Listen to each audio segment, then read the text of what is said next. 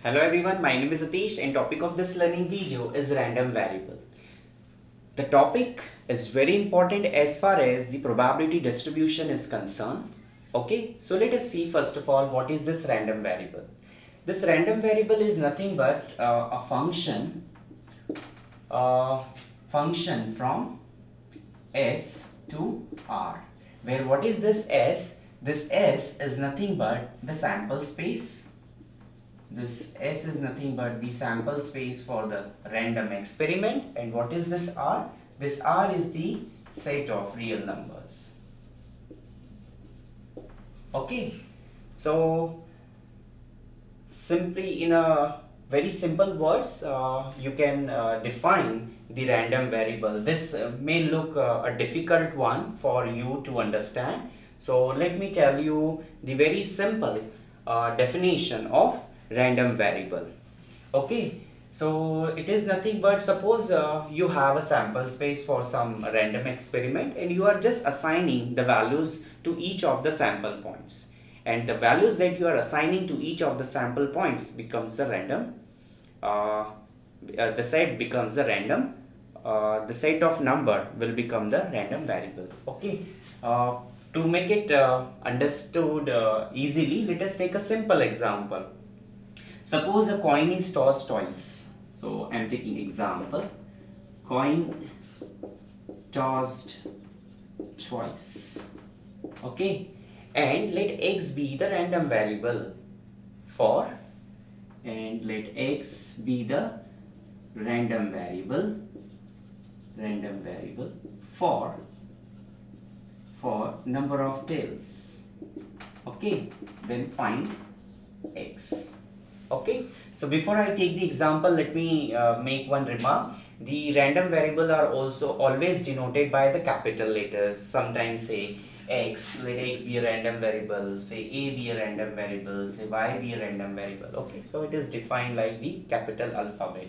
Now coming back to the problem, what we have, a coin is tossed twice and x is a random variable for number of tails. So we have to find out x. So if you have a coin tossed 2 times, what is the sample space? The sample space would be, both will be, when you toss a coin, both outcome will be heads, one head, one tail, one heads, and both would be tails. So these are the possible outcomes. Okay, now what is x?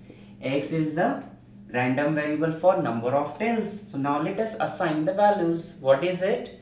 If x is the number of tails, so how many tails are there?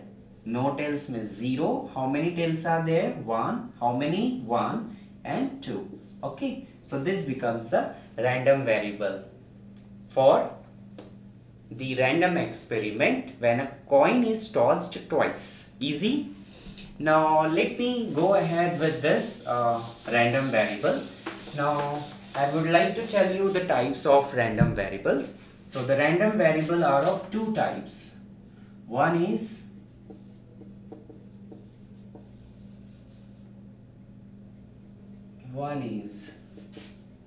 discrete random variable and another one is continuous random variable.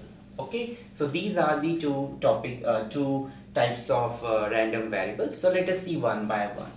Okay, suppose you have, for a random experiment, suppose you have the random variable, say like 0, 1, 2, and here say -1, -2, for example. Okay, then these are the elements of or the numbers in the random variable set. Now I can say that these to be a discrete random variable if the random variable will be assigned these values.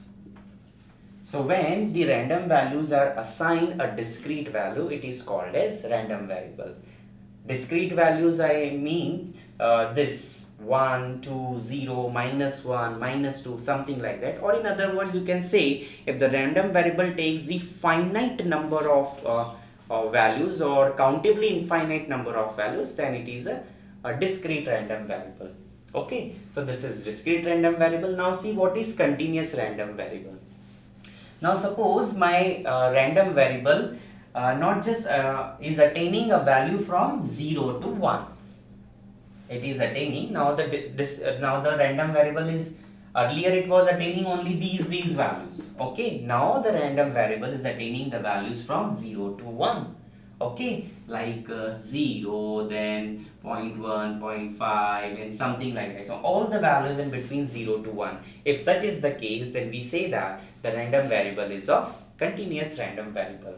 Okay, and it is a way to identify the problem is on discrete random variable or a continuous random variable. So when we'll be discussing it, when we will be discussing the problems, we'll let you know how to identify the given problem is of discrete or is of continuous random variable. Okay, now under the same topic of random variable, we have seen these two. Now I am going to discuss this topic, which is discrete random variable. Okay, and we'll take example based on it, and then we'll start the next topic, that is continuous random variable, followed by the examples of continuous random variable.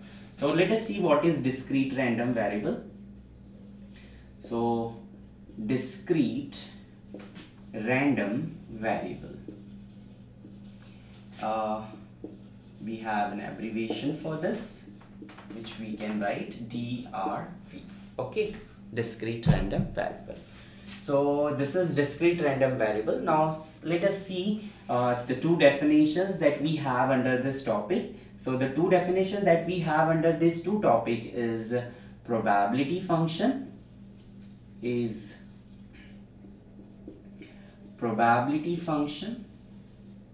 or sometimes called distribution function.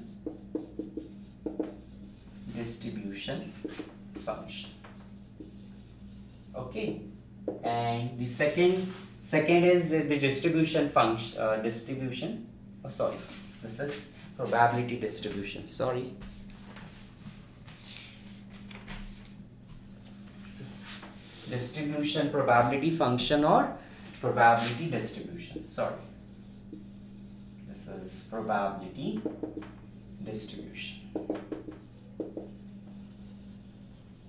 Okay, so let us see what is this probability function. Now suppose you have let us define a discrete random variable. So let x be a discrete random variable which is given by x1, x2, xn. So x is a discrete random variable given by this, and f of x1, f of x2 and f of xn be the corresponding probabilities of x1, x2, xn and so on. Then the function f of x is said to be probability function if these two conditions are satisfied, that is fx should be greater than equal to 0 and sum of the probabilities is equal to 1. Okay, so a random variable, discrete random variable is defined to you. For these points we have defined probabilities. Then the function f of x is said to be a probability function if these two conditions are satisfied. One says all the probabilities should be positive, and the second says sum of the probabilities is equal to 1. Okay, so this is the definition of probability function. Now we have the second definition. Of distribution function. Okay, so second definition is distribution function. So we have the distribution function. So again, like the previous one, will be having a discrete random variable x which is given as say x1, x2, say xn, and for this we will be having corresponding probabilities f of x1, f of x2 and f of xn. Okay, then the probability function f of x is defined as, or is given as, the values minus infinity less than x less than x1. Okay, so what is the probability? What is the probability for x which is greater than minus infinity but less than x1? So for less than x1, do we have any probability? No. This is for x1, not for less than x1. So we have 0. Always remember the in the probability, in the distribution function, you will always be having 0 as the initial value. Okay. Now go ahead by taking values of x greater than x1. It should be greater than equal to. Okay. Sorry. The value of x greater than or equal to x1 but less than x2. So what is the value of what is the probability for this condition? F of x1, right? So we have 0 plus f of x1 as the probability for this. Likewise, for x2 less than equal to x less than x3, what is the probability for this? Probability for x2 greater than equal to x2 but less than x3. So what is it? The probability is f of x2, but as the another name of distribution function is called cumulative distribution, so you have to carry on the values that we have previous. So it is like f of x1 plus f of x2. Next, for x3 less than equal to x less than x4, so for this we have what value?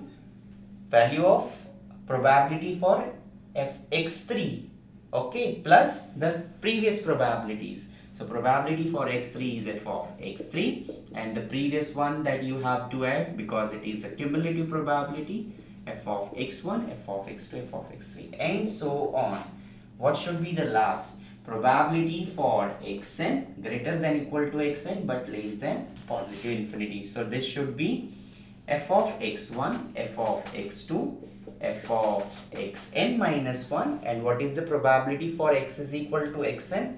It is f of xn. Okay, so the distribution function can be defined or given by in this way. Do you remember what is it? What is it? This is sum of the probability, and what is sum of the probabilities? 1.